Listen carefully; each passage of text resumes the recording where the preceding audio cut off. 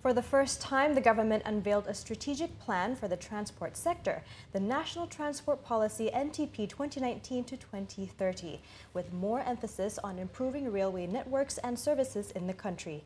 The blueprint is Malaysia's new direction in developing efficient, integrated and secure transport towards a sustainable transport sector that accelerates economic growth and supports the well-being of the rakyat, in line with an advanced nation status.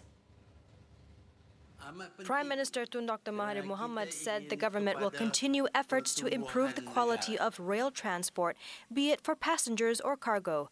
This, he said, will be done by upgrading existing rail networks and developing new lines while procuring new electric train service, ETS, and monorail sets.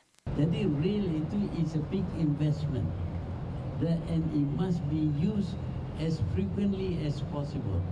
The Premier, who launched the NTP 2019-2030, said the government has introduced initiatives to attract multi-rail operators, and such move will not bring about any negative impact to the country's main rail operator, KTM Berhad.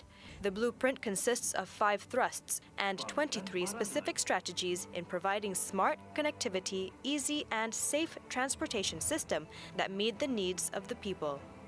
The aims of the policy is to propel the nation in its logistic endeavors with enhancements in the road, rail, air and maritime sectors, as well as embracing the upcoming 4th Industrial Revolution, IR 4.0, to promote the modal shift from private vehicle to public transport.